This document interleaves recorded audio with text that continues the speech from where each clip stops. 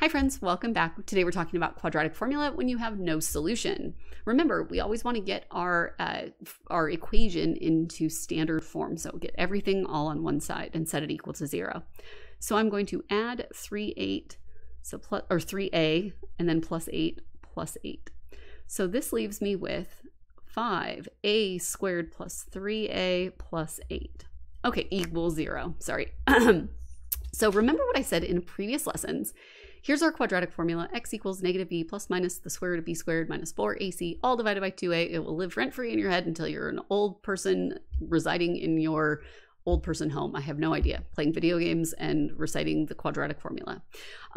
You'll notice the b squared minus 4ac, or all the garbage under that radical, is in a different color. That's because it's our discriminant, and while we will talk about that in a different video, I do think that if you start with your discriminant, you are much better off, because if you're anything like me, I'm lazy. I don't want to have to write anything more than necessary. Here is a good reason why.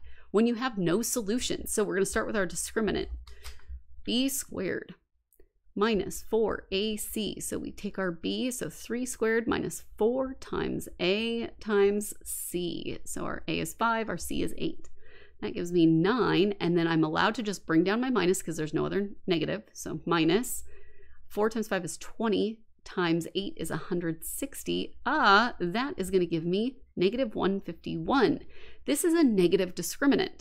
This means we would have, if we go to use this in our formula, we're going to have a negative under our radical, which in Algebra 1, you are not allowed to have.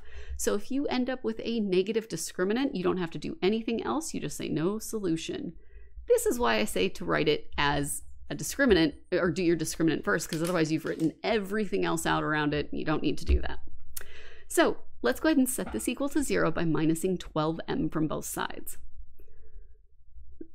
That gives us 7m squared minus 12m plus 6 equals 0. Okay, so let's say that I was, instead of doing the discriminant first, you're going to say x equals negative b plus minus the square root of b squared minus 4 times a times c, all divided by 2a. Oops, and our a is 7, so 2 times 7. So that's going to be x equals positive 12 plus minus, that's going to be 144, and then minus 4 times 7 times 6, we end up with 168 over 14.